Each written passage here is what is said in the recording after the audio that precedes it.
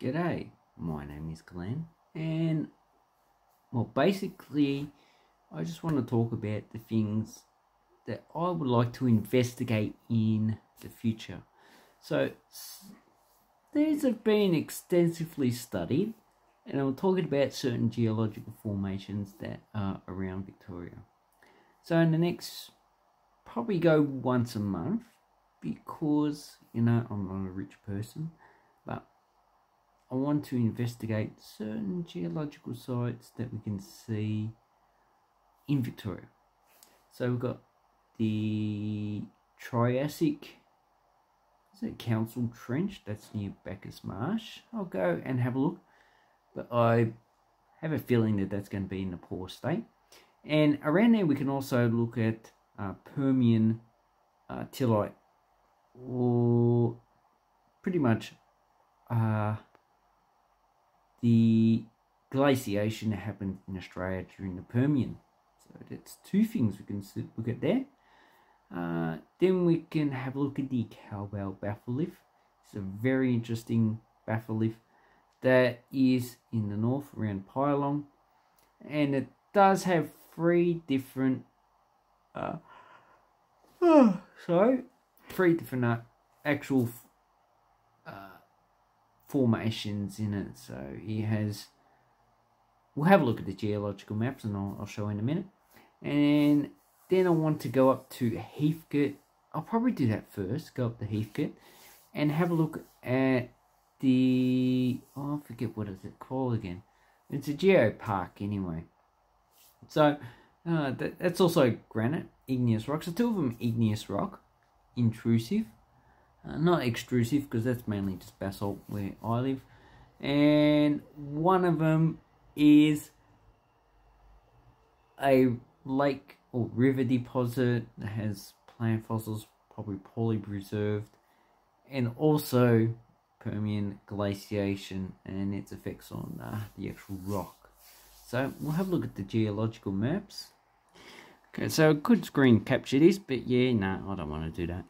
So here we have the Cowbell Batholith. As you can see, it's oval shape, and it contains three types of diorite, granodiorite. Actually, no, the granodiorite to granite.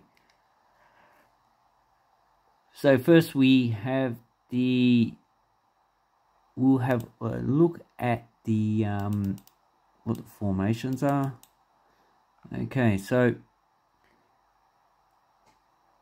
they are basically, are they Devonian? Yeah, they're all Devonian in age. Okay, so we have the Baton. Okay, hopefully you can see that. We have the older one, which is the Bainton granodiorite. Then we have the, got Silurian, the Pyalong granite.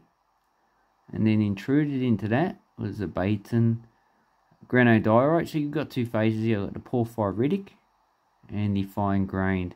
And then into that we have the Beauvalais granodiorite. I don't even know how to say it. So that's very interesting. So here we have the three formations, or four formations, probably 10,000. Yes, Rainy Creek Porphyry, so that's a little bit away. I didn't even know that was actually part of it. Okay, so this is a Cowbell Batholith. That's what I want to look at, and it gives you some information. So Pyalong granite is a biotite granite, pale grey, fine to coarse grain porphyry with large phenocryst potassium feldspar, so just large crystals. Occasional biotite, microgranular enclaves. So that means, and biotite clots. So the microgranular enclaves are just parts of rock that's broken off as the magma is intruded. I'm talking about country rock, so that could be another granite, whatever, that has been included in type, and it's S-type, so sedimentary type intrusion. So it's just melted sedimentary rock that's turned into granite.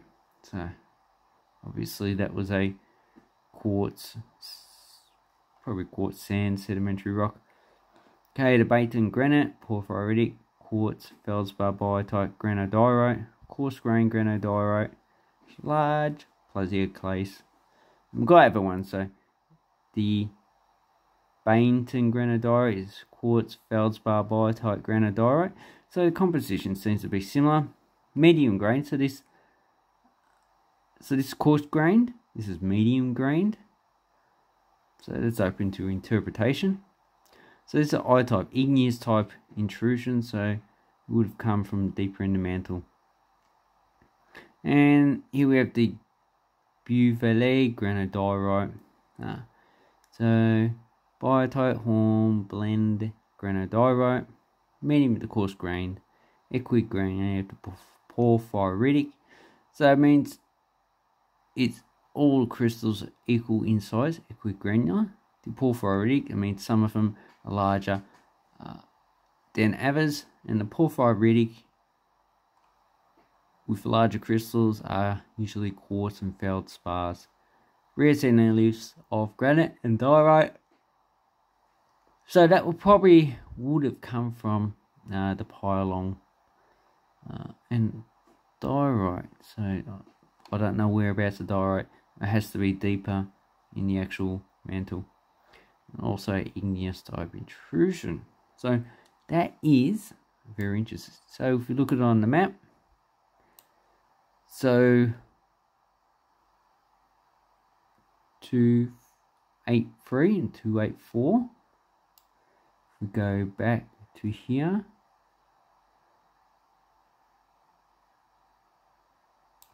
we need to, okay, 283. 283 is the Pyalong granite. 284 is a Baton granodiorite, and 285. So what we have here, so we've got 283, so that's the granite, and the granodiorite intruded into that granite. So this is an excellent paper that maybe I'll do another video on. And this Beauvais granodiorite is supposed to have gone over top of the actual Baton granodiorite and probably remelted the granite itself. And here we have older Ordovician rock. So that's what I want to go and investigate. And if we look on this map, you can see it has roads going up, but most of this formation is actually out of bounds. It's pretty much all farmland. And what you'll be looking at is road cuttings. So that's for the granite and the granodiorite. But the only formation that you can actually get into and have a look is the Beauvais, because most of that is just park, and it's also high elevation. So it's covered in forest, and it's not cleared, and there's not too many exposed rock surfaces. So that's the first one. That's I'm not going to do that first. What I want to do first is go to Heathcote.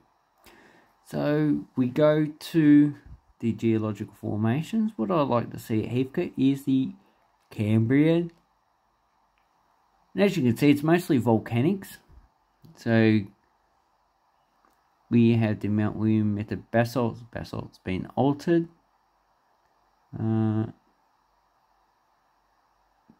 Then we have the Lazy Bar andesite, Choke Gully Boninite, so deep marine Boninite, phenocryst of pyroxene, chromite, plagioclase, spherulites, minor rhyolite lava, volcanic sandstone, ash, and hyaloclastite